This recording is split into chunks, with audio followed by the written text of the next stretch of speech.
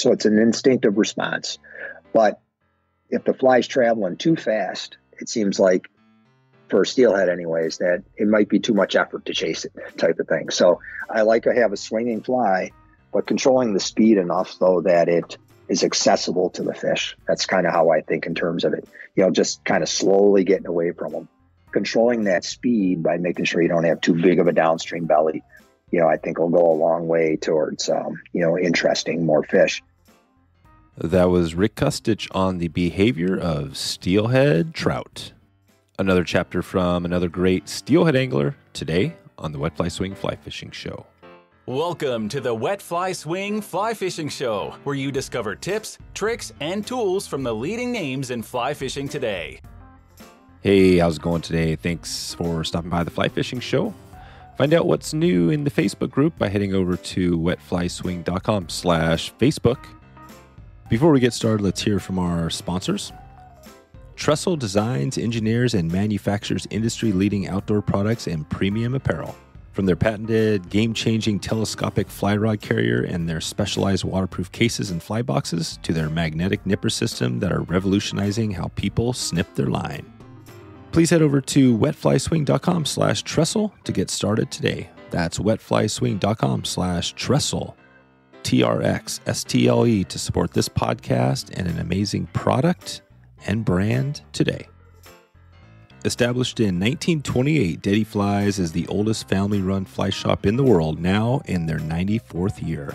Dette's mission has always been to supply the fly fishing community with the finest products and services. Every fly they sell is either tied in-house or by a handful of select domestic tires. Please head over to wetflyswing.com/Dette to grab your in-house flies today. That's wetflyswing.com/Dette, DETTE, to support this podcast and the oldest fly shop in the world.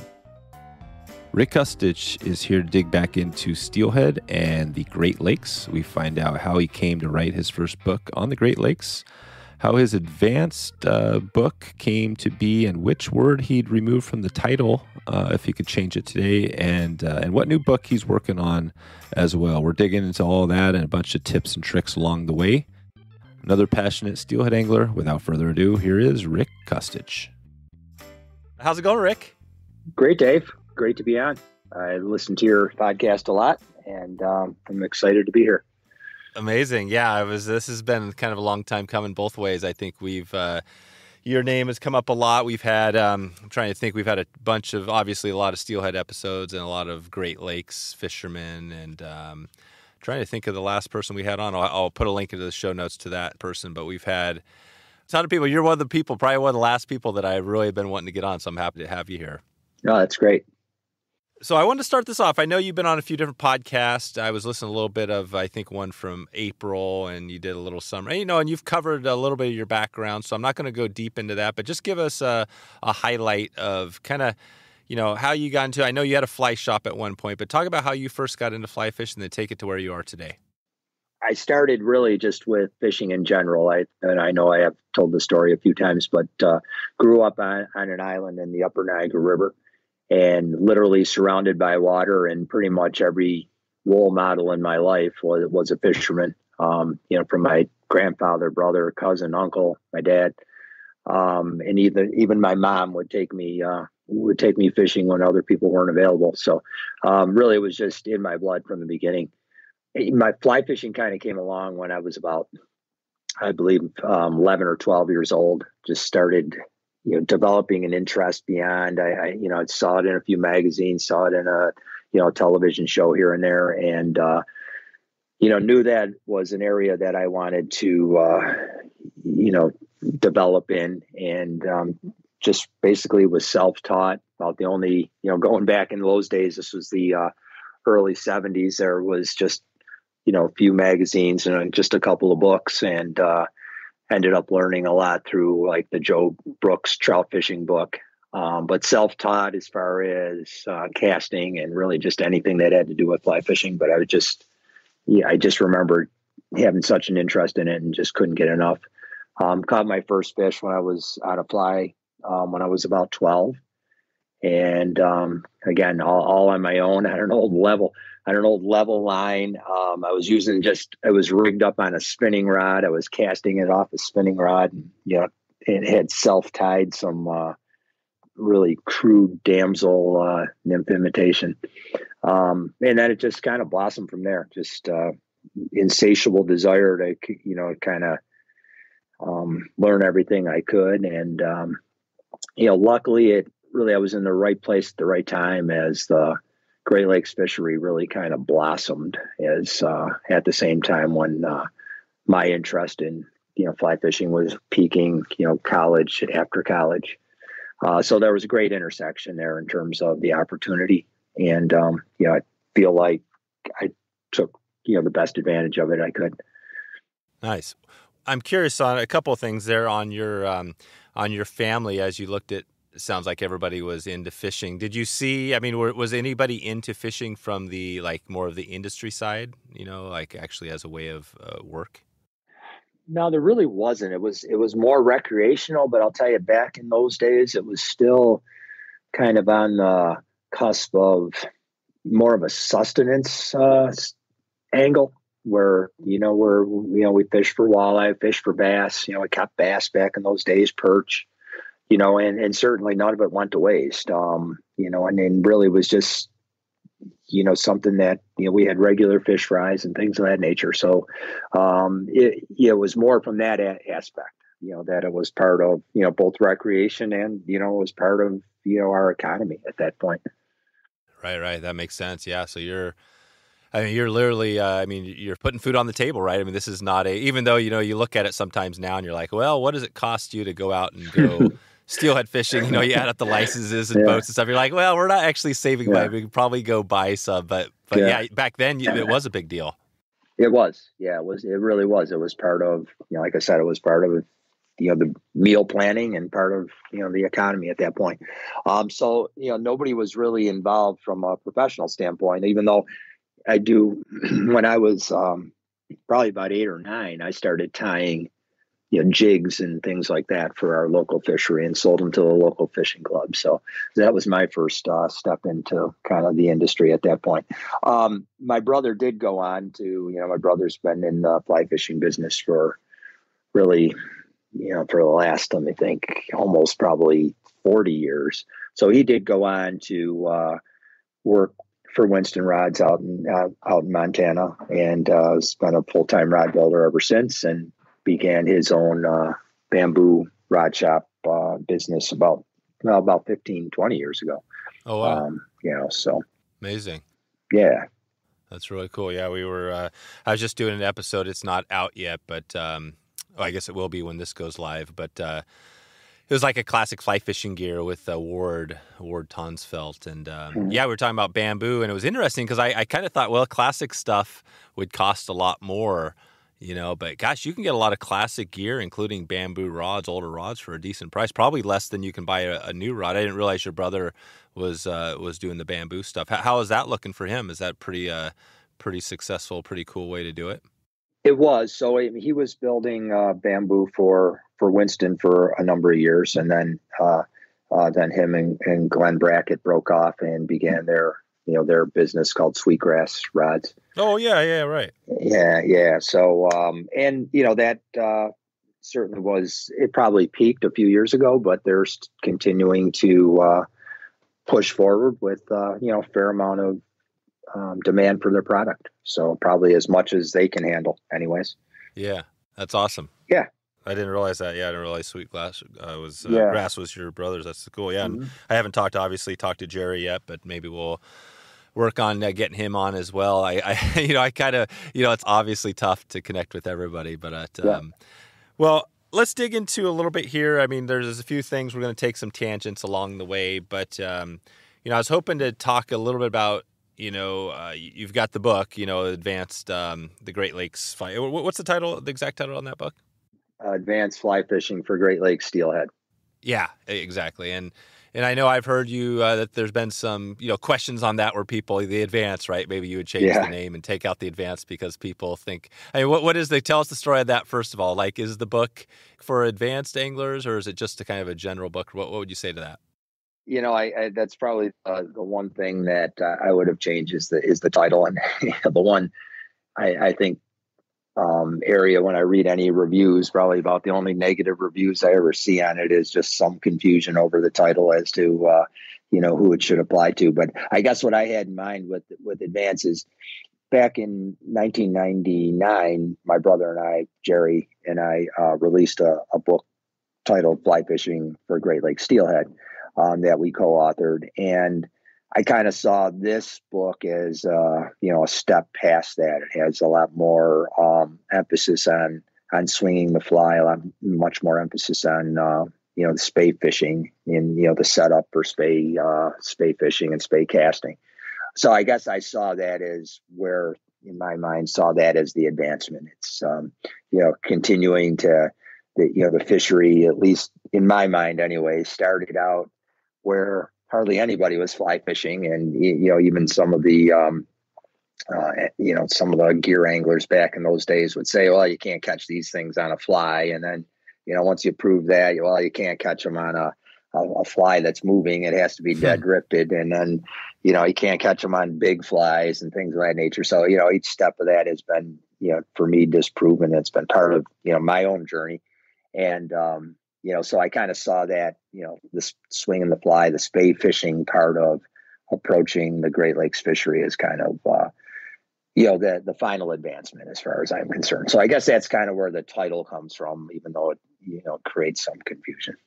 No, that makes total sense. I think I see that for sure. The spey was, at one point it wasn't there, and now it's fully there and thriving.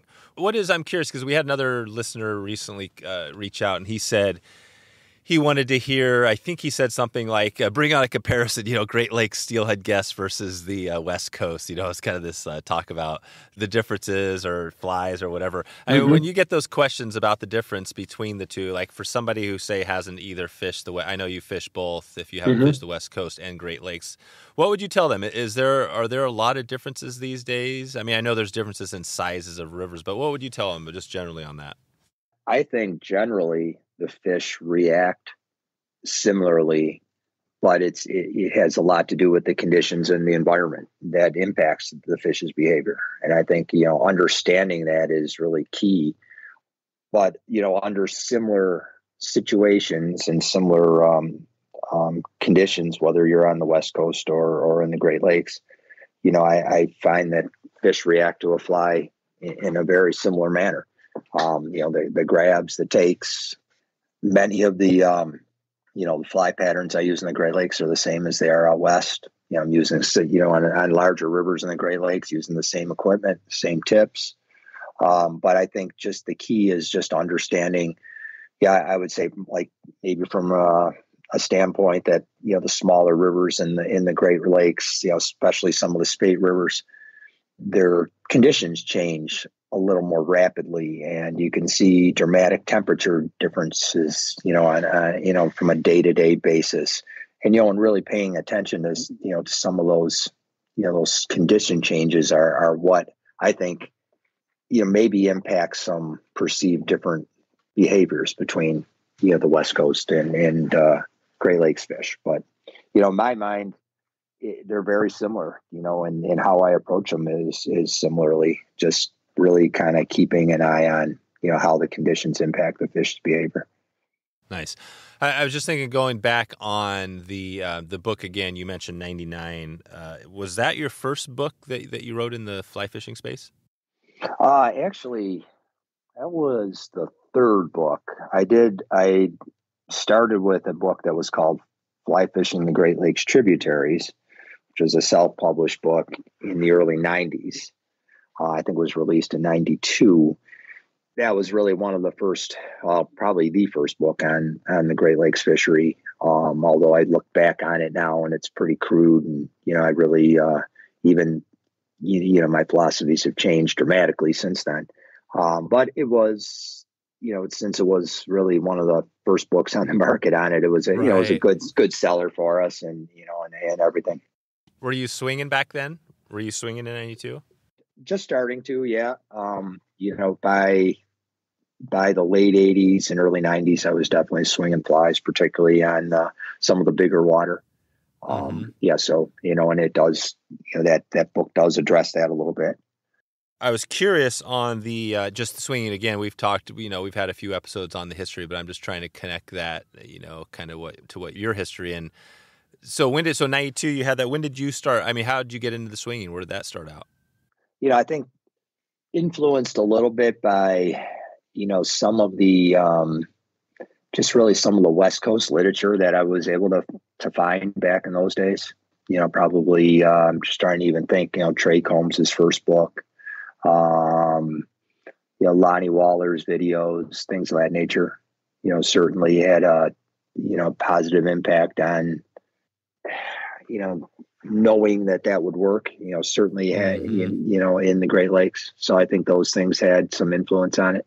And then, you just kind of, as with all techniques, you kind of just test them out a little bit and you keep pushing it and keep pushing it. And, it was almost immediate for me once I started catching fish, swinging flies, that I would much rather do that than catching them any other way.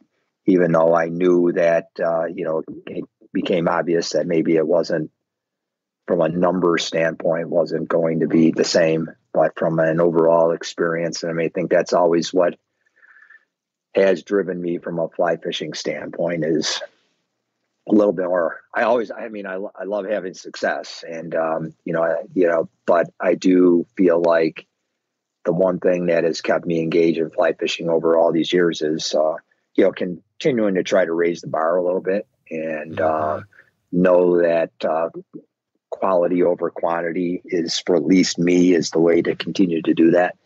And, so I think that was a driving force behind swinging flies for me, even back then. What do you think? I'm curious on the, if you look at, and this is kind of maybe a hard question, but percentages wise, if you're out there right now on the Great Lakes swinging flies with what we're going to talk about today versus nymphing. I mean, if you were to do one a full day and the other, how many more fish would you catch nymphing, do you think? Again, I think it really is driven on conditions. I think when you have good water temperatures and you have, good flows and maybe water with a, little bit of a stain to it, when it's perfect for swinging, I think there's days where, you almost can go head to head with nymphing. There you go. Yeah. But I think where that breaks down, particularly on smaller Great Lakes, rivers and streams, or when the water gets low and clear, the fish are hunkering down, in the structure, along ledges, behind rocks, and, behind boulders and things like that. That's where the nymphing really excels, under those conditions. And you really, from a swing standpoint, in terms of numbers, it's no way that it's going to compete with, with the dead drift under certain conditions like that. But, once again, I try to adapt my swing approach to meet those conditions, whether it's going with smaller flies or, more of a stealthy, setup, and things of that nature to try to meet those conditions. So in the advanced book, you talk a little bit about everything, right? I mean, do you touch on the nymphing as well in that book? Yes. Mm-hmm. Yeah, it does. Because I do think that's, as much as that, the swinging is the way that I prefer to catch fish, it certainly has to acknowledge that there's, a place and time for other techniques as well. And, in terms of, as people progress into the sport, even to catch your first steelhead or, your first year or two of steelheading, dead drifting patterns is a really good way to get oriented or initiated into steelheading. And especially if you're a trout fisherman and, you're used to dead drifting and things like that, and you're making that transition to steelhead, it's no better way to do it probably than that. And then, hopefully within a few years, you will, if you stick with it and continue to have a desire to fish for steelhead, that eventually you'll look for something more. And, that's something more for a lot of people is swinging flies. That's right. Nice. Well, let's, I wanted to kind of touch on, just try to dig into a few things here. If maybe we could focus on some advanced or some different tactics, but just walk through a few of the things in that book that we're talking about here. And I'll put a link in the show notes to that. But, I guess we could just start, equipment obviously is something that, we talk a lot about and things like that. But I think it's always interesting, especially with the fly and the swinging, because there's a lot of different lines and there's confusion out there. There can be confusion. If you look at, I think, Chapter 1, you talk about the equipment and the rig. What's that look like for you as far as just give us, and I guess we could be talking Great Lakes. Let's just stay on the Great Lakes. Typically, if you're fishing, does it vary a lot between the larger, the small rivers, whether you're using a longer, how long of a rod you're using, the lines and things like that? Talk about that a little bit. Yeah, I think it does. I find that my rod selection seems to be getting shorter and shorter each year. I just enjoy, and I do try to match the rod to the size of the water, but I'm finding going shorter and shorter, 12, 11 feet, even, especially with some of the shorter heads right now. It just seems to connect me more to the river, connect me more to a fish when I have a fish hooked up. And, with the shorter heads, it just kind of makes everything more versatile. Allows me to fish, smaller waters, tighter areas, things of that nature. So, when I can get away with it, I really am using rods of, 12 to 11 feet for the most part. But where I tend to go longer is on the bigger water. And it isn't necessarily for the length of the cast, because I feel like I can make, good lengthy casts with 12 to 11 footers. But a lot of it has to do with how deep I'm wading. I know when I'm fishing a handful of the bigger rivers that I fish, if I know I'm going to be wading deep, you struggle a little bit with the shorter rods, if you're doing that all day long. So, you gain a little more leverage with 13 and a half, even 14 footer that you lose with the shorter rods. And, over the course of a day, I just kind of like having that extra length when I know I'm going to be wading deep or making real long, where it's required to make really long casts. So I try to keep all the rods in my arsenal, but certainly use more shorter rods these days, especially on, the Great Lakes waters. Perfect. What about a line? What does your line setup look like? Are you using the same sort of line most of the time? Yeah, it really varies, again, based on the different types of water. I rely a lot on Skagit heads, though, for, just more as an efficient delivery system. When I first started, I kind of had a love-hate with Skagit heads. I mean, I understood their versatility and their effectiveness for delivering tips and heavier flies. But a lot of the lines that were on the market just seemed so cumbersome to cast. They're clunky. But I think, most of the line manufacturers now are kind of catching up to that and at least producing Skagit heads that have some feel to them now. And, I think that's helped. So I think with that, I end up using more Skagit heads than I probably have in the past. But when I'm fishing up in the water column, lighter flies, or I'm trying to go stealthy, I certainly break out a Scandi or a Scandi kind of compact Scandis as well. So I like the feel of those types of lines too. I prefer to try to find some balance between enjoying my casting and making sure that I can have fishing effectiveness. So, and then on bigger waters, I mean, a couple of the bigger rivers that I fish, I still use some mid belly lines, some 45 to 55 foot lines, especially when I can fish up in the water column a bit. So again, just trying to match the tackle to the situation, but a large degree of Skagit lines, particularly when fishing down the water column. Gotcha. I'm just curious, and is it the Cattaraugus River? Is that one near your? Yes. Mm-hmm. Yep. That's certainly one of our main rivers that I fish. Mm-hmm.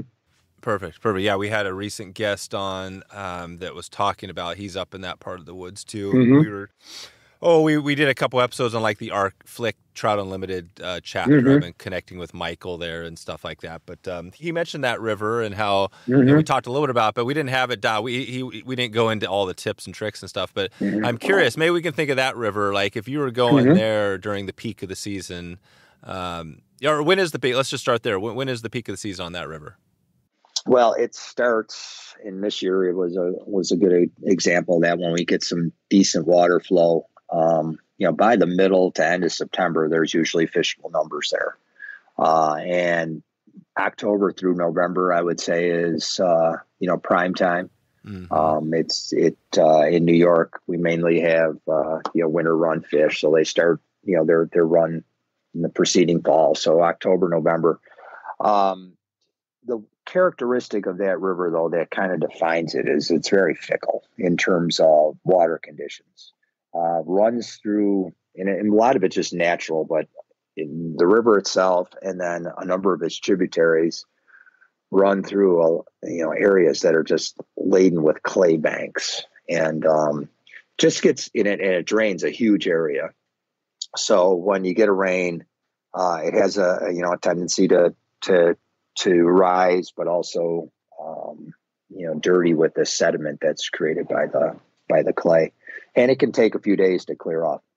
So unfortunately this year we've had a lot of rain, and we just once we got past early October, it's been hard to find consistency in terms of days on the river. So that's the one downside of it. On a few years it'll fish into December. And then, it tends to be a pretty good spring river as well, starting in April. And, once we have all the snow melt, and April even into May, it can fish for, both fresh fish and fish dropping back down to the lake. But yeah, it's a beautiful place, and it's a great river for swinging.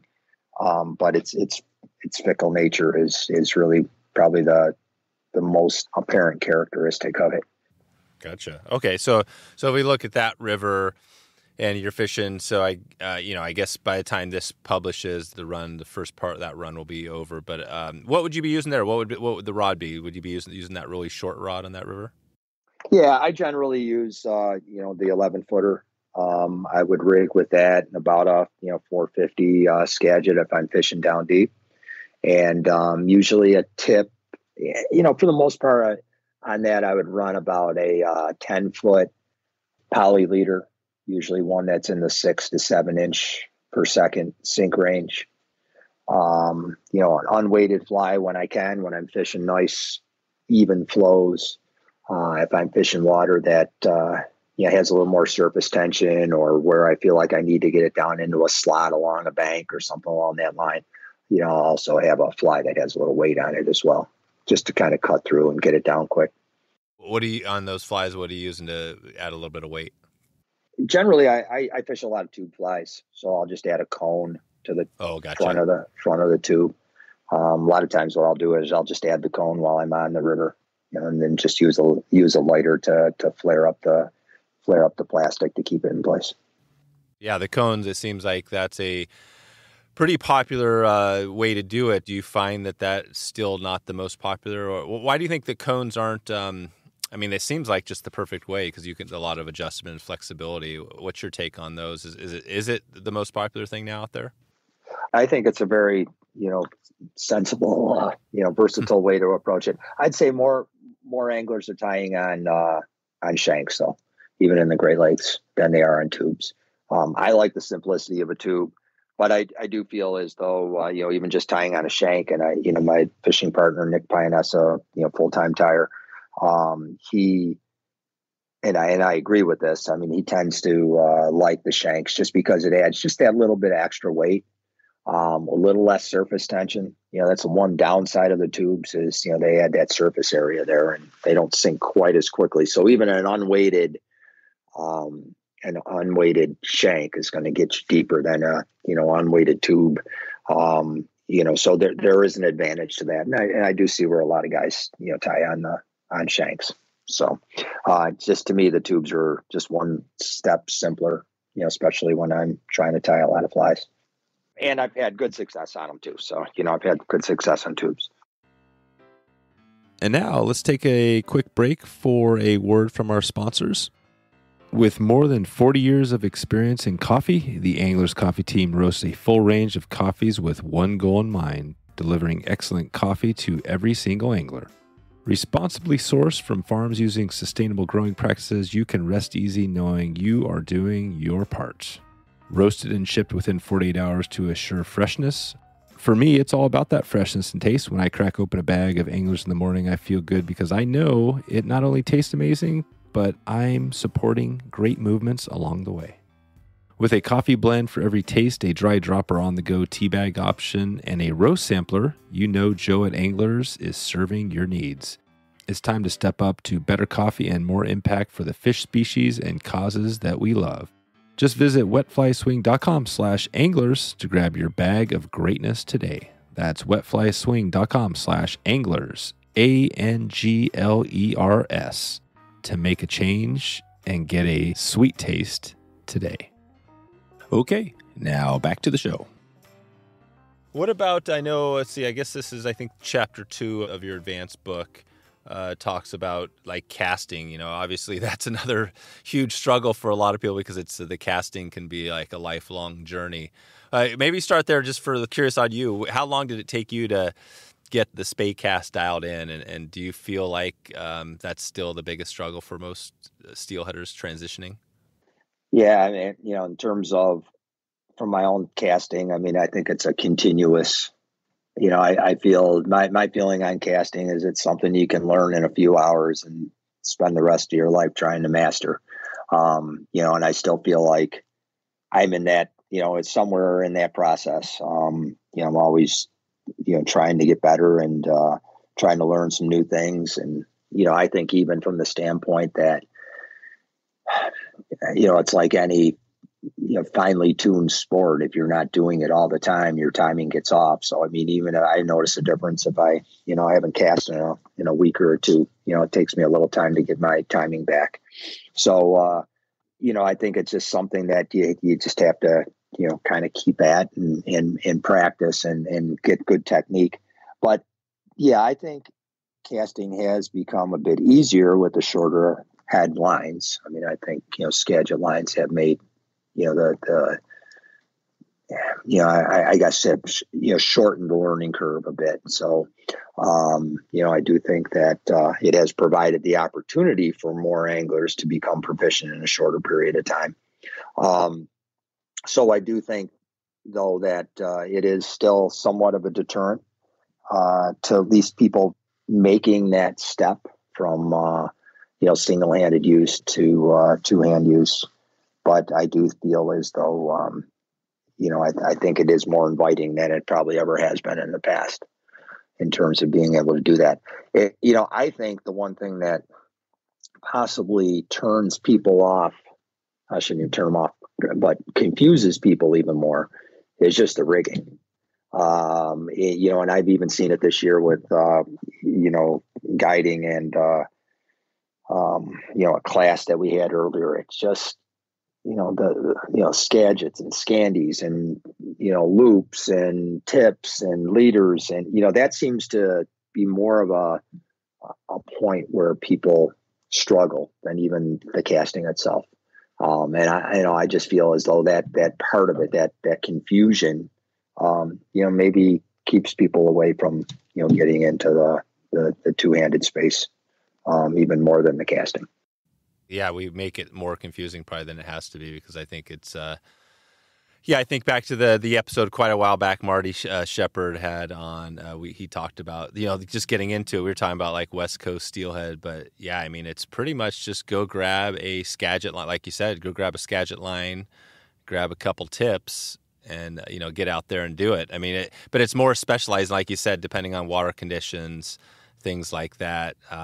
But really, to be honest with you, it's always been, you look at single hand, I mean, back before the Spey thing was the game, it was still, you were still chopping up sinking lines on your single-handed rod and still it was still just as confusing probably back then. What's going to get the newbie, like the new person to this, how's it going to be easier for them to get into it? Or is it pretty easy right now? I think just continued education. I mean, and there is good education out there. I mean, there are some really good shops that, can guide individuals. There, some of the Spey claves that are around help individuals. I mean, there's a lot of good YouTube videos and things of that nature. So I do think, that the key is just, finding one of those resources that has, the ability to kind of really sort it out for you. I actually am working on a book right now that is hopefully going to help that process. out quite a bit. But I can tell you, even when I'm writing, it's interesting to try to put things into the right buckets to kind of help, explain the process on a simple basis. I mean, to me, it is fairly simple, but like I said, some of the experiences I've had this fall really indicates that, it has to be explained in a manner that makes people feel comfortable and, feel like they're progressing, in terms of their knowledge level and understanding of it, in as, clear terms as possible. Right. How would you explain that? It sounds like you're right in the middle of working on it with the new book. So if you had somebody that was, who had never picked up a Spey rod before, and you were going to be coaching them, what would you tell them? I think, first trying to identify, what you want to do with it is the key thing. What kind of water you're going to be fishing for, what's your quarry. So, I think that's really always going to be a starting point. Just even in terms of, like we talked about, the rod length and size and things of that nature. So just picking out the tackle. But, I tend to agree, even what you were saying with Marty before. I mean, just trying to keep it simple and not get too complicated. Get yourself, first of all, kind of understanding the importance of lining up a head with the rod that you choose.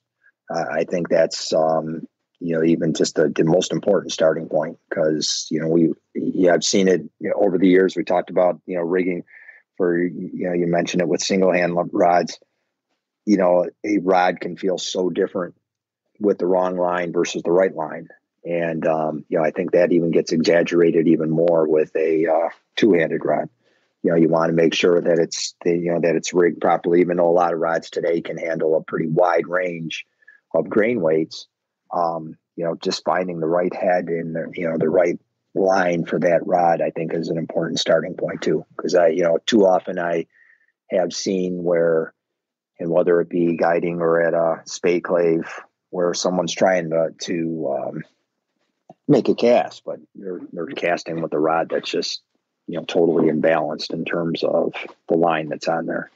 And so I think getting just that starting point, of understanding what you're fishing for, and then getting a line. And it can just be as simple as just starting with the Skagit, because that's going to be the easiest to cast with at the beginning, but making sure that Skagit is the right size, both in terms of length and but a grain weight for that rod. That's right. And maybe the better thing to do, or one of the things to do, is just like we all always say, go into your local fly shop, and if you can get a lesson and get hooked up, that'll probably save you a year or so of probably wasted time, right? Learning a lot of us learn by ourselves, but do you recommend, do you have a local fly shop near your area now?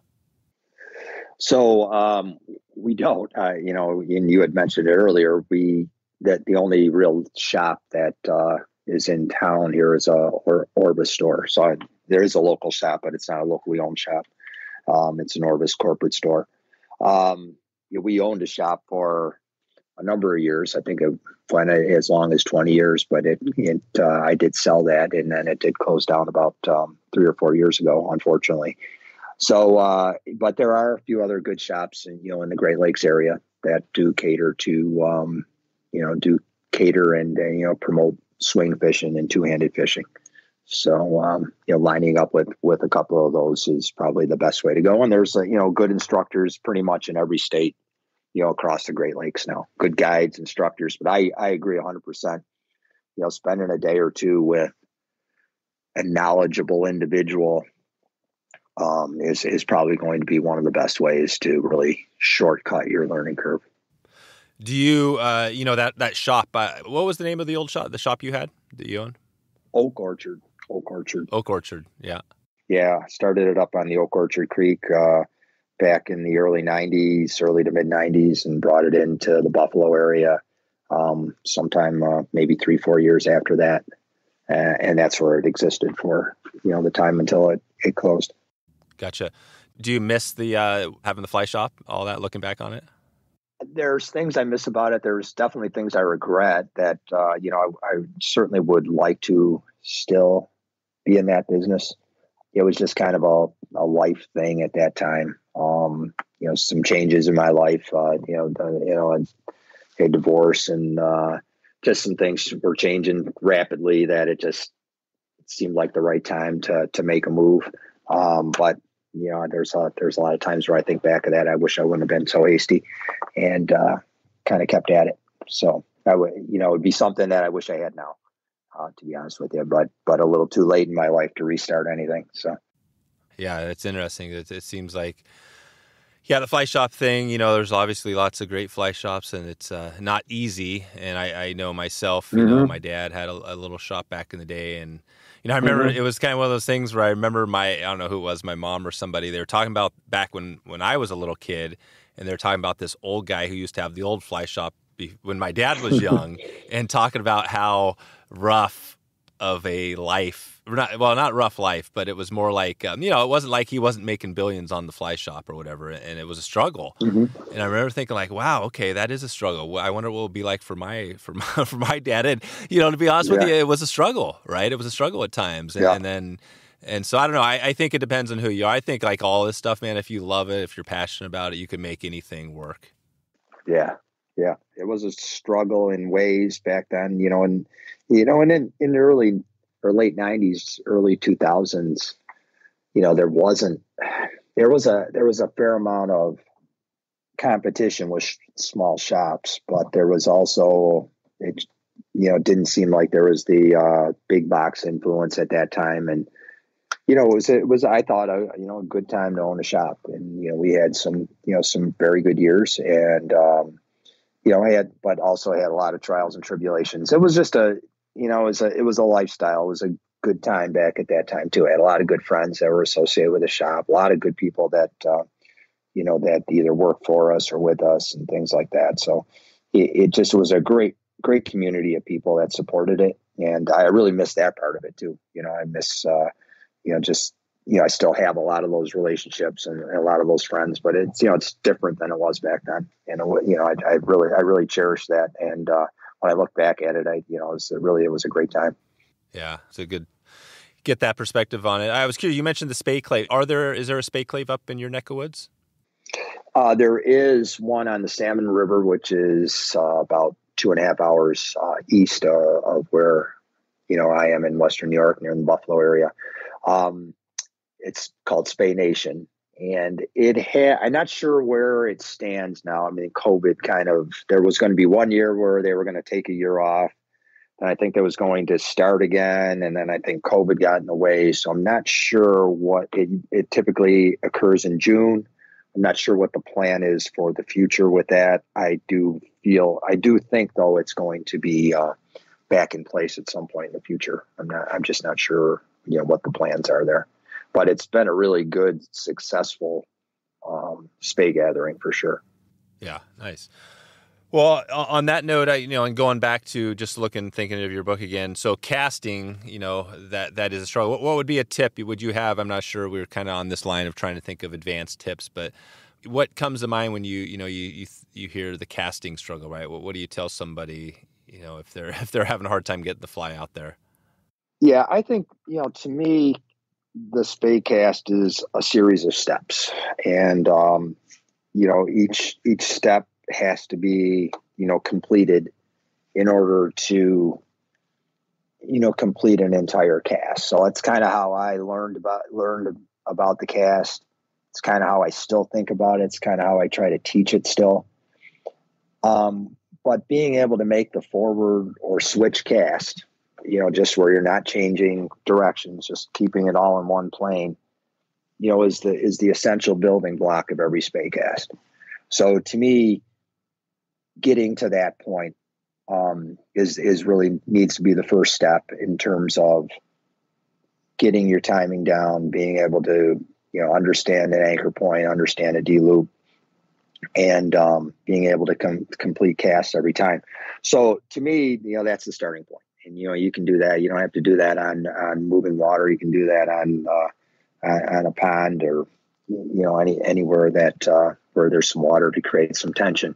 But just making that forward cast and just being able to, always stick your anchor point, being able to get some nice energy in the D loop and and get your bottom hand, engaged. I think if somebody is going from single hand casting to two hand casting, the biggest hurdle is to understand that it's truly two hand casting, and that your upper hand, and generally it's going to be the dominant hand for somebody that's moving the two handed casting, is now more of a guide as it is the power, and your power really needs to come from the bottom hand.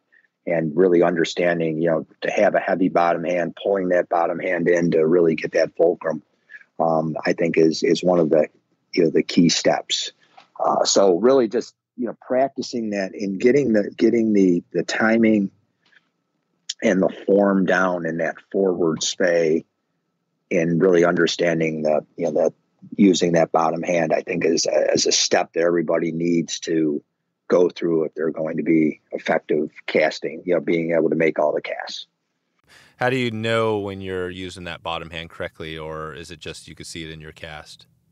Yeah, I think both. I mean, the best, I guess, tool or the best gauge of that is where that hand's ending up when your forward stroke is complete. It really should be pulling right into your body. So, it should be out when your D loop is formed, pushed out away from the body, and then it should be, it's kind of smacking up into the body when you're completing your forward stroke.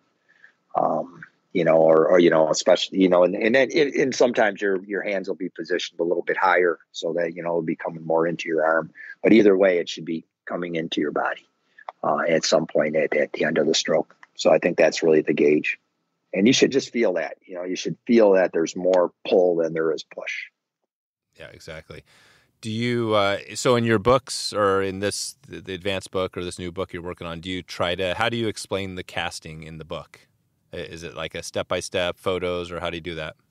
Yeah, it's a definitely step-by-step, with the photos in there. I think that, in my mind, it does a good job explaining the casts. I think the casts are complicated enough, and everybody kind of learns at their own way. So I do think that, pictures help some people. I do think, videos help other people. Hands-on instruction is better for other people. So, I think the book does a good job at explaining the casting on from using pictures and text. But I'm not sure that's always the best learning tool for every individual. Yeah, I was just trying to think of a couple of resources. Episode 233, we had Ed Jaworowski on, and he's got the book on perfecting the cast, and I think, yeah, I mean, he talks about it how, it's all together. I'll put a link to that because I don't want to butcher the description, but that was a good episode that talked a little more just about casting in general. So okay, cool. Well, we're kind of working through. I'm just kind of thinking of a good way to work through. And we're kind of thinking about your advanced book. Is the new book you're working on now? Tell us again. Is there a title, and how is this different from the current advanced book or your old advanced book? Yeah, so really, it doesn't have an exact title yet. I'm about 90% through the writing portion of it, but it is going to focus on just spey in general and kind of the state of modern spey fishing, and have a heavy emphasis on both rigging, equipment, casting, but certainly more of an emphasis on the fishing part of it as well, and really all aspects of two-handed casting and where it can be applied, even kind of blurring the line of really what spey fishing is, traditionally been anyways. Nice. Yeah. So this is a good evolution. I mean, like you said, back in 92, you've got the first book, which is just kind of Great Lakes. And then you write the advanced book, which is kind of everything advanced. And now you're taking it the next step further, going into just spey.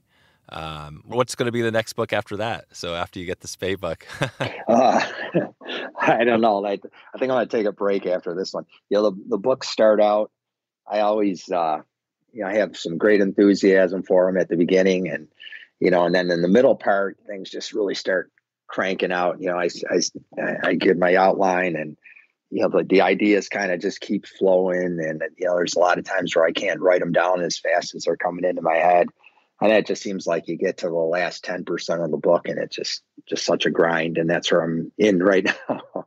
So thinking about another book at this point is tough, but I'll give me another 2 or 3 years, and then I'll probably be ready for another one at some point. I would like to do a trout book at some point. I mean, I have spent a lot of time just fishing for trout in different ways, and whether it's, I really love dry fly fishing. I like streamer fishing and things of that nature. And it's really been, the one consistency in my fly fishing over the years is, I always spend a certain amount of days fishing for trout, and it's where I started. And it's where my roots are. So I would like to do some kind of treatment on that at some point. There you go. And you also have a muskie book, right? Yes. Yeah, that's my most recent book. That was, let's see, that was 2017, I believe that was released. So I kind of had a fairly lifelong connection and passion to muskie. Growing up on the Niagara River, there's been a muskie population there, ever since I was a kid. And, kind of somewhere in the late 80s, early 90s, my interest in, the fishing the river and muskie fishing kind of connected with my interest in fly fishing. So been fly fishing for muskie ever since, the early 90s. That's been quite a journey. It's back in those days, there was nobody doing it, to a point now where it has become fairly popular, and, which is great.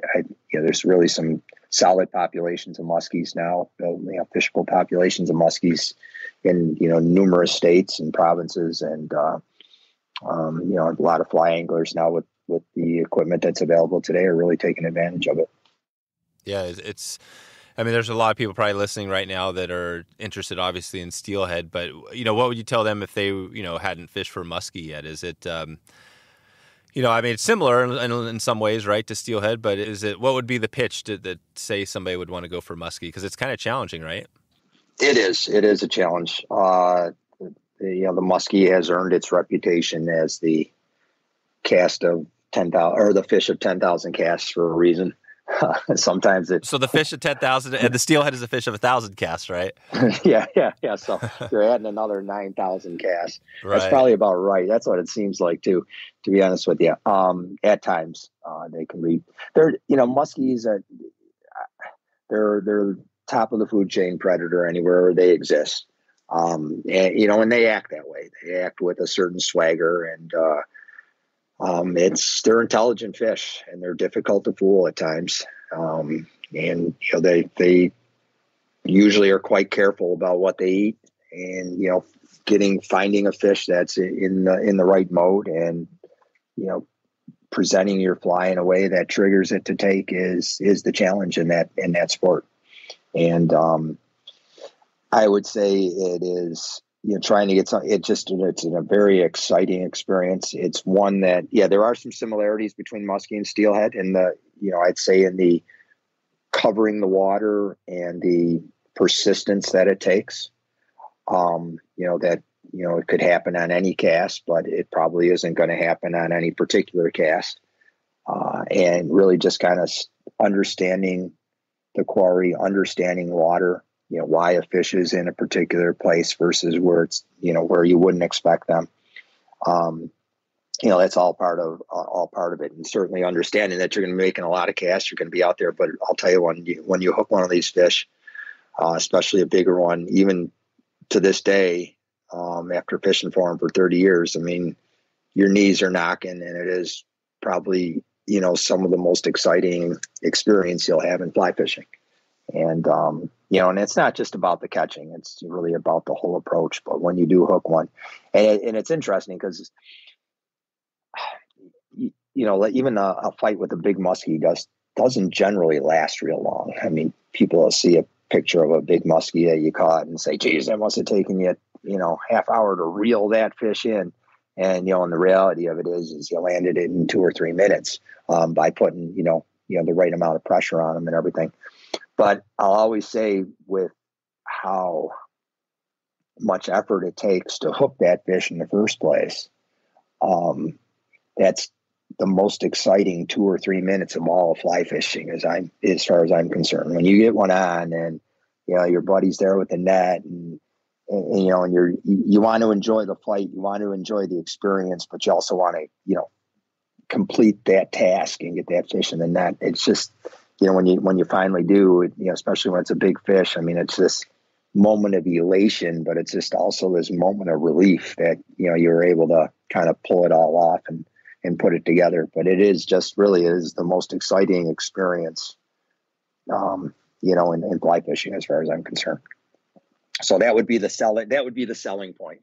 That's pretty good. That's pretty good selling point. How does it compare to, like just the take? You got the Steelhead take, that whole process up to the take, versus the muskie process up to the take. In terms of the actual take of the fish? Yeah, like if you're swinging flies for Steelhead versus the muskie, I know sometimes they're chasing it all the way in. So is it better than a Steelhead take? I think a lot of times it's different, although there can be some similarities. I mean, that heavy grab of a Steelhead is really that second when you realize there's a Steelhead coming tight to your swinging fly that is an instant that really is, that excitement that I think characterizes, swinging a fly for Steelhead versus muskies. I mean, the grabs are Steelhead grabs can be different too. I mean, sometimes they're real energetic and pull line, and other times you feel the weight of the fish. But muskie takes really run the gambit in terms of what you might experience. I mean, you may have a fish that kind of just gloms onto that fly, and then next time you strip it, it's kind of there just with weight, and there's other times where you'll actually feel like the tick of a fly, and it just feels like it just kind of something just grabbed at it. But a lot of times that's the fish eating the entire fly and coming at you a little bit. And so in those situations, you don't feel anything, but with experience, you realize that was probably a fish that grabbed your fly, and you need to strip like hell to try to get tight, and be able to set the hook. A lot of other, takes with muskie, and again, another selling point of muskie fishing is a lot of hookups occur right next to the boat, and they're visible, and you see them happen. Muskies have, out of their curiosity, have this ability to, or have this drive to follow, and whether it's fly fishing or gear fishing, to follow the lure, the fly right back to the boat. And, why they do this, who knows? I mean, are they looking for are they just being curious? Are they looking for, some vulnerability in the prey? I'm sure it's a little of all that. They can follow it because they can, they're on top of the food chain. They don't have to worry about anybody messing with them. So, you get a lot of fish that follow that fly right next to the boat. Sometimes they'll grab the fly as it's coming into view. Most of the times, to get them to eat at the boat, you need to, change the direction of the fly. So you go into what, we refer to as a figure eight, or, do ovals with the fly. You want to strip that fly down so that's only about 12 to 18 inches away from the tip of the rod, so that you can move that fly, in a way that, entices the fish to grab. And usually it's, like I said, using, big turns in a figure eight, or just big turns in an oval, so that fish can follow the fly. And a lot of times they'll grab it as it's going into a turn, because it shows the fish, shows the muskie the fly at a perpendicular angle, so better attack angle. And and a lot of times just speeding up the fly, at the boat, entices, makes it look like the fish is, the bait is finally trying to get away from them, and that'll entice them to take. So in those situations, it's a much more visible situation. And again, from a selling point, man, if that doesn't get you going, seeing a 40, 45 inch fly or fish, 45 inch fish chasing your fly right next to the boat, then you should probably give up fishing in general at that point. Yeah, that's intense. That's intense. And out of that, how many times when you're doing that, what percentage of those fish are actually taking the fly? When if you said overall in general in a year? Boy, I think it depends on where you're fishing and whatnot. But I feel like I don't know, if I can get, I'll just say 1/3 of those fish to eat, I think that's probably doing pretty good. I mean, there's days, there's strings where you might get, half of those fish to eat, and there's strings where where it's less. But yeah, I think if you can get one out of every three to eat the fly, you're doing pretty well. And now let's take a quick break for a word from our sponsors. In today's world of mass-produced products, Stonefly Nets has reclaimed the tradition of handcrafted care with their custom wood landing nets. Stonefly starts the design process by selecting wood for the handle based on a number of key factors, including grain pattern and depth, but they don't stop there. This piece of art is accentuated by strips of hardwood that complement and accentuate the handcrafted handle. To be honest, I have never been a huge net guy, mainly because I didn't feel like my old collapsible net was easiest to use and was not easy on the eye, if you know what I mean.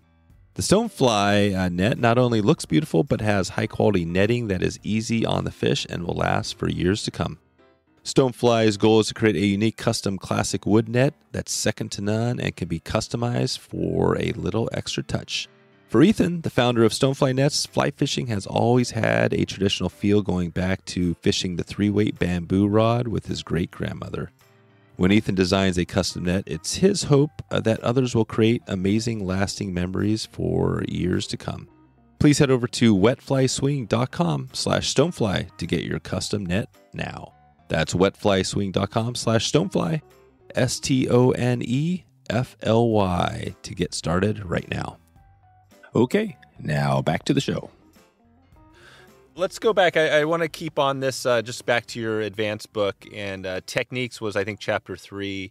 You got into dead drifting and swinging. And I was actually just out testing out some strike indicators. I think these were the New Zealand strike indicators. It was like a yarn thing. They were actually really sweet. I'd never used yarn indicators when I've done a lot of indicator fishing for steelhead too, but the yarn is cool. So I guess we won't dig into that today. But as far as the talk about swinging, if we stick on that, what's if you think beginner tips versus advanced tips, what is a beginner? If somebody's wondering about swinging flies, what do you tell a beginner, and then what do you tell somebody that's more advanced?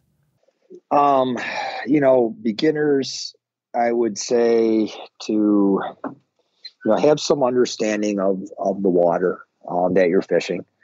And where you would expect to, find steelhead positioned in that water that you're fishing. What I would also say though is, and again, I can see this by watching other anglers. Understand what and this could go for beginners or even more advanced, but understand what your fly is doing. Kind of be the fly. Really make sure that you're making a cast that straightens out, that's fishing right away. If you got big curves or you're piling up your tip or your leader, that fly isn't fishing right away. So, I always say, make the cast, repeatable cast that you're comfortable with. So again, if you're a beginner caster and, you can continually make 40, 50 foot casts, and make those 80, 90% of the time.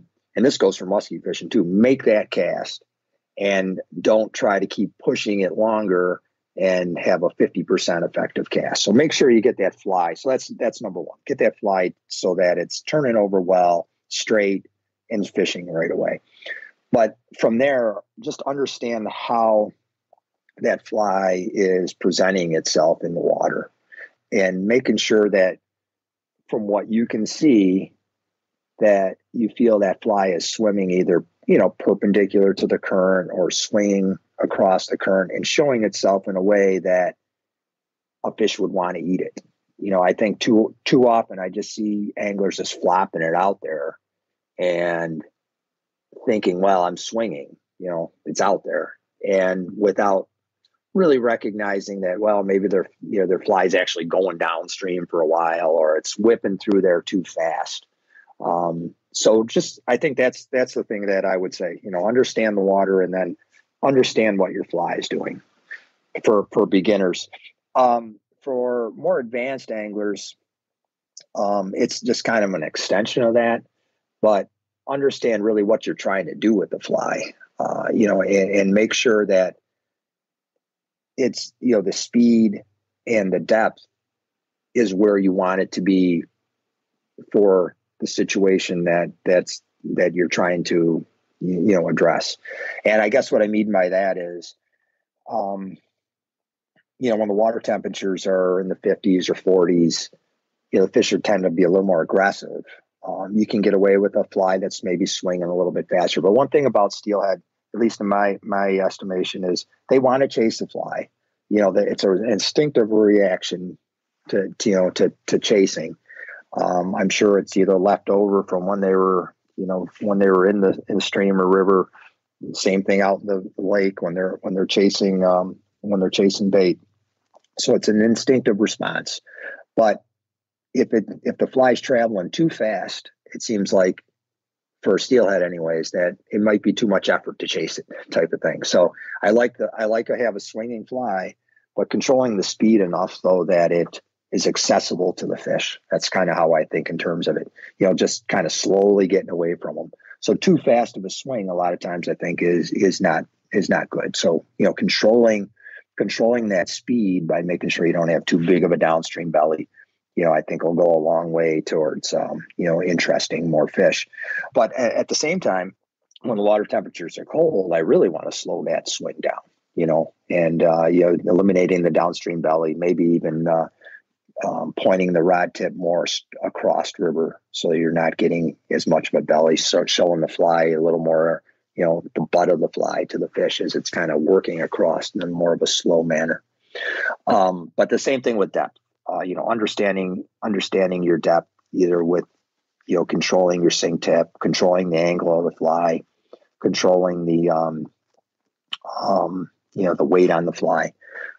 Again, when the water's colder or when it's off color, I do want to fish that fly down in the water column, but I don't want it so deep that it's just scraping the bottom the entire time. I do feel like I want it in that bottom zone, that bottom 1/3 of the pool, but making sure that you're not fishing too deep and not scraping the bottom. So understanding both speed and depth control, I think, are the keys for more advanced fishing. Knowing what the fly is doing, is definitely a good. I mean, how do you know? If you're thinking about it, how are you thinking about that? How do you know what the fly is doing if it's below the surface and you can't really see it? Some of it is I can tell depth, by if I feel the bottom. So that's the one thing. And again, I don't want to feel a lot of bottom. I really don't want to feel it much at all. Maybe just a tick at the beginning and letting it swing.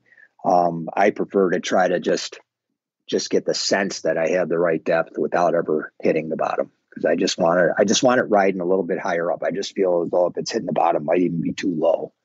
And I think that almost works against you.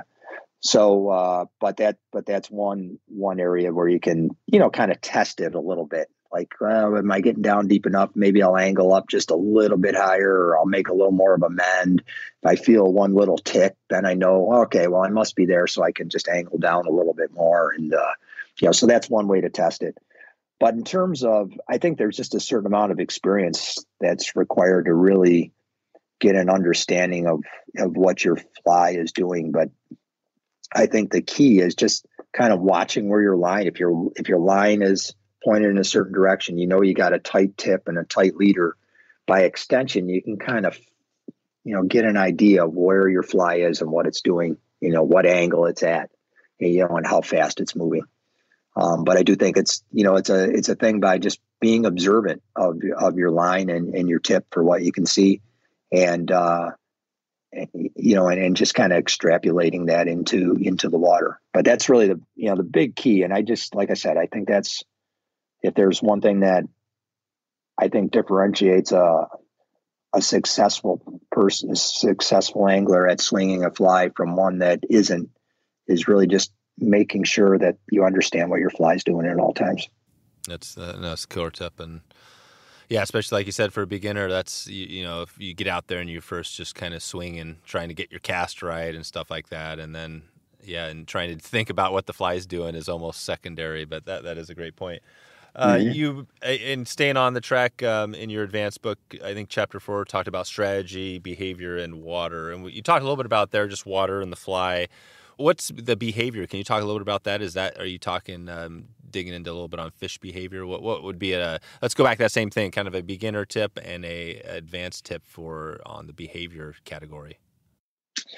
Yeah, I just think that's everything that, understanding how the various conditions impact the fish, from water flow to water temperature to water clarity. Each of those has a tendency. I mean, there's obviously in all fishing, hunting, there's no hard and fast rules, but there's tendencies. And, understanding water flow, when you get there are a lot of spate nature rivers in the Great Lakes. And when you get rain or runoff and it brings up the flow, that usually stirs the pot, usually a good thing for steelhead fishing. And, just like it is out west as well. But, on some larger rivers, it might not be as pronounced as it is on smaller rivers in the Great Lakes. So understanding, that represents an opportunity, and I think more and more anglers, as they become savvy, clearly understand that. I can certainly see that that's no secret any longer, just judging by the number of anglers on on some of our rivers, as they're starting to clear up, people understand that. But it is still a key component of this, that water flow brings fish in. Understanding water temperature might even be more important, particularly the swings in water temperature. Again, as we go to some of our spate rivers, it's not uncommon if you get a cold snap or a cold night for water temperatures to drop 10, 12 degrees. I've seen dramatic drops. I've seen them, I think, as large as 16 degrees overnight. That has a huge impact on fish's attitude and fish's activity. And so understanding how, if you're swinging flies one day and then you go back after such a cold front has come through the next day, those fish, they're going to have a totally different attitude. You might find them in different water. They might be located more in softer, quiet water. They're not going to chase as much. So really understanding how you might, make adjustments to your swing. A lot of times in those situations too, if I'm fishing on my own, I won't go out first thing in the morning. I'll wait till the afternoon until water temperatures have at least recovered a bit anyways. Kind of put that, to your advantage that way. And then, water clarity, how that impacts, I guess from that standpoint, it really, I think in terms of the clarity being something that impacts my fly selection. I use larger, darker flies in dirtier water, using smaller, more natural colors, olives and browns and things like that. When the water drops and starts to clear. So just thinking about how those different conditions impact a fish and then how that should in turn impact how you approach the fishing. If you go to a clear, super clear condition, super spooky, just super clear, how small flies do you go down? What do you use? And what are you typically using for your flies? What's your style? So you're still using tube flies, just small tube flies?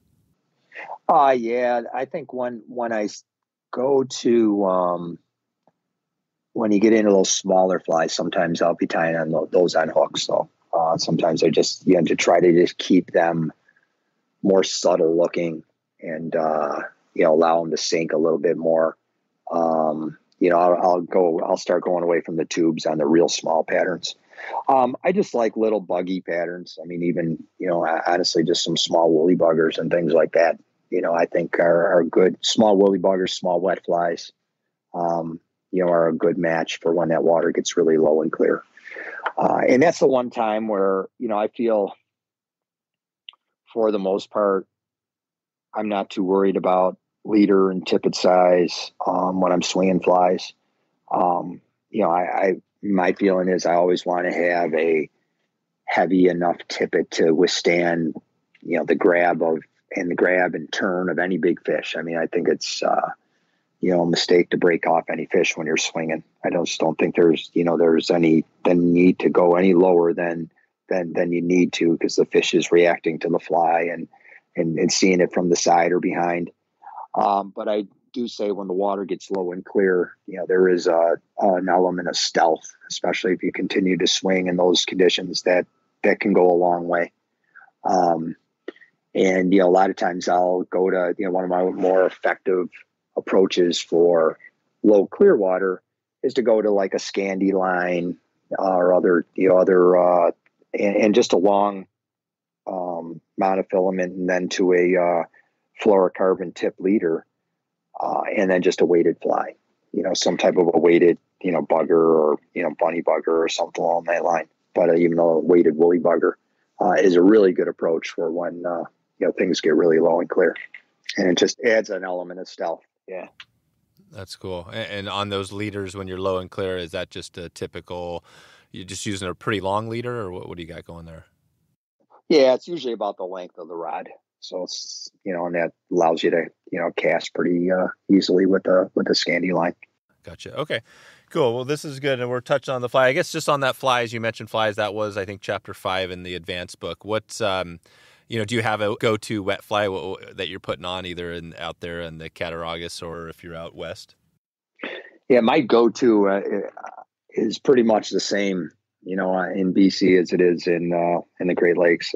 I just like a marabou tube. I mean, real simple. Usually 2 colors, black over purple, black over blue are 2 of my favorite color combinations. I tie that in a reverse tie manner so that, it stays puffed up, gives it some silhouette in the water and a lot of movement. Usually add some flash to it as well, just to try to, put that element in there. I think it does attract fish, when that fly's swinging and it hits different light. I think that adds a realistic element to it. But to me, that's my go-to fly. It's just that, just very simple. It's simple to tie. I seem like I get really good hookups with the tube and having that hook right at the very rear of the materials. I also like some bunny flies. There's one that I've always used called a bunny Spey that I kind of came up with a number of years back. Used to tie it on a hook. I tie those on tubes now as well. And and those are wide variety of colors: black, purple, white, olive. So those are my go-tos. But and then I have some other more traditional looking wet flies that I'll use at times as well. But it's kind of hard to beat those flies that have been working for so many years. Exactly. Well, and as we kind of wrap this thing up here, Rick, we got, I guess the final chapter 6 in that advanced book, you talked about just different rivers and streams. And we mentioned the Cattaraugus at the start. If we stay on that, assuming you cover that, what streams do you cover for in the book? Do you cover like one stream for each state, or do you cover a bunch of different streams? It covers various rivers and streams on each state. And I think it focuses on some of the more prominent and popular fisheries. I shouldn't even say popular, but more prominent fisheries. Has an element in there of really more, the where to is a lot about the character and characteristics of that river, versus, where to start and things of that nature. There's an emphasis in there on identifying the rivers that have natural reproduction, and in those rivers that kind of create or provide for a quality experience, either whether because of their size or because of, the scenery involved, or again, wild fish, or, level of the run and things of that nature. So try to incorporate, all of those types of factors in there. And, I feel as though if you can have that kind of starting information, it's easy enough to Google where to actually get started on a river anymore. So, I think more of the characteristics, of that river is probably more important in terms of somebody finding the type of experience they're looking for. I guess before we leave this, I'm just thinking characteristics. If you're going to a river you're not totally familiar with and you're trying to, again, read water, find fish, what is there a kind of a beginner or advanced tip on that for somebody? How do they, starting off new, how do you find those fish if you don't know where they're at and you can't see anything? Yeah, I think, for me, just trying to, read water from the surface anyways. I mean, going to a new spot, generally, I always have a inclination to walk away from the main access points. So to me, the first thing to do is to never fish at the pool right near the parking lot, unless maybe there's absolutely nobody in it. But, so that's always my first thing is, think in terms of, okay, here's the access point. I'm going to at least walk this far down type of thing. But I'm just trying to visualize, the type of water that has, a depth of 2 to 3 feet, at least, at a minimum, and has, a current that's probably in that 2 to 3, miles per hour, the same pace as my walking pace. I think that's always a, good starting point, trying to recognize some water that has, at least some element of structure. So trying to identify some, some elements on the surface that would look like there's boulders or drop offs or ledges or something along that line, and that's always a good starting point for me. Yeah, perfect. Well, I guess, we're going to take this out of here, and, we've talked a little bit out. I don't think we're going to go into the 222 here, other than I'm just curious on resources as you write, another book on it. This is going to be another cool resource. But what else is out there for folks? I always love to hear that, maybe somebody, that's not the stuff you've written. Where do you direct them if they're coming to the Great Lakes? Maybe they want to get some, some advanced techniques or beginner. Is there some other good stuff out there?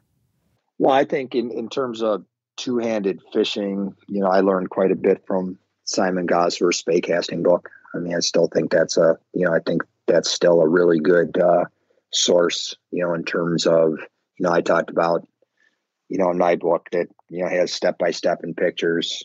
He has step-by-step photos and a lot more in depth. So I do think that's a really good resource. I know that's something that I learned a lot from. So I think that's a good resource. There are, like I said, a handful of other, shops in the Great Lakes that are, promoting swinging flies and Spey casting and, a number of good instructors. I mean, if you go to pretty much any of the major river systems in the Great Lakes, there's guides and instructors now that are, top notch, so that's come a long way in the last, 10, 15 years in the Great Lakes. So there's, a lot of great guys great guys and women that are, willing to, to share their knowledge and their passion. Nice. And the Salmon River, so that's one up there. Is that the busiest river in the country? You always hear these stories about how shoulder to shoulder and all that stuff. Are there any others that are busy like that? It's certainly, if it isn't the busiest, it's certainly got to be in the top 5. But, that being said, it's a beautiful place. And, the worst pressure occurs when the Chinook salmon are in. And, you get to this time of year when it's, it's a pretty hardy environment up there in terms of weather and cold. And you get to this time of year and you really can find a quality experience up on that river. And those fish, even in, water temperatures that are in the 30s, when there's fresh fish coming in, they can be pretty aggressive and they'll still charge a swung fly pretty well. So there's, in my mind, there's ways to get around the pressure on every river. You just have to think about them. Sometimes it's, taking advantage of shoulder periods, inclement weather, hiking, floating, things of that nature. But, no matter how busy, I mean, all our rivers are getting busy. It's really, if I had to, point to one thing, the biggest difference in the last 20 years, it's, how much more crowded the rivers are nowadays. The available information has made it so that anglers are much more efficient now in terms of being on the water on the good days. But, I still believe that there's ways to beat that as well. And the Salmon River's, one of those, a really good Spey fishing river for sure. That's cool. All right, Rick, well, I'll let you get out of here. I guess the next year, your book, is that the biggest thing coming up for you? or anything else you want to give a shout out? Yeah. When's that going to be published? Do you have any idea? I'm going to say probably about a year from now. Okay. I think that's about the process usually takes. So, but I'm not sure. But I would say with about a year from now, I would expect to see it. Yeah. If I can get it all finished up.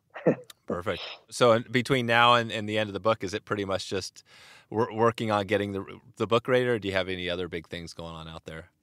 You know, the one thing that I really want to start doing in the next year is more video type of presentations, and really just doing more YouTube type stuff, and really working in that area. So what I'd really like to do is, and again, the idea of doing it and getting it all done is, but kind of take my last couple of books and break down some of those items in there, and just do short little video clips on them, and take a section and just try to do it more in a video format.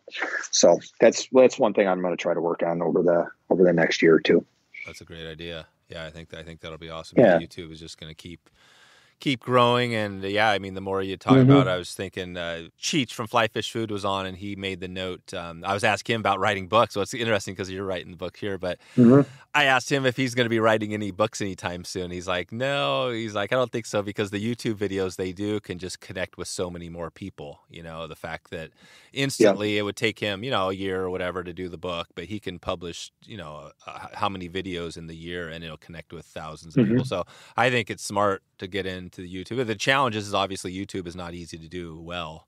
That's the struggle. But, yeah, man, if you do it well, I'm looking forward to that. I'll definitely be watching some of those videos for sure, because the book is, some people are audio, some people are video, some people love reading, and if you can present it to everybody, that's a good thing. Cool. Well, yeah, that's kind of my feeling. And like you said, you hit it right on. You got to do it well. I mean, you can go out and do it, and if it looks like you're producing it. I know. It just has to look good. It has to represent, a certain level of quality, and that's where I need to work on right now. Yeah, that's it. Awesome. All right, Rick. Well, we'll send everybody to, I guess, just rickkustich.com, right? Yeah, that sounds good, Dave. Yep, I can. You can send me messages there. You can kind of see what else I'm up to, and go from there. Okay, cool. Well, thanks for taking the time today. This has been awesome to dig into it. I think it's always, you always think, how do you do another Steelhead episode? But I feel like I could probably do all Steelhead episodes. But do you feel like we got some? I guess we touched on a lot. Do you feel like we missed a few things? Where would you send people if we didn't touch on everything today to your stuff? Do you think just grab that advanced book, or is anything else? Yeah, absolutely. I mean, that goes into all the in depth. I mean, I feel like there's everything you need in the advanced book to take advantage of the Great Lakes fishery, for sure. Okay. And specific questions, people can reach out to me. Perfect. All right. Well, we'll catch up with you soon, and we'll go from there. Okay, great, Dave. It was great talking with you, and we'll be in touch. So there you go. If you want to find all the show notes, all the links, and everything else we covered today, head over to wetflyswing.com/277. That's 277. Reminder, if you want to ask a question for an upcoming guest, you can head over to wetflyswing.com/Facebook and just leave a quick note right there, and you can ask a question. That's all I have for you today. I want to thank you for stopping by to hang out, and hope you enjoyed the show, and hope you connect with me online or on the river. Thanks for listening to the Wet Fly Swing Fly Fishing Show. For notes and links from this episode, visit wetflyswing.com.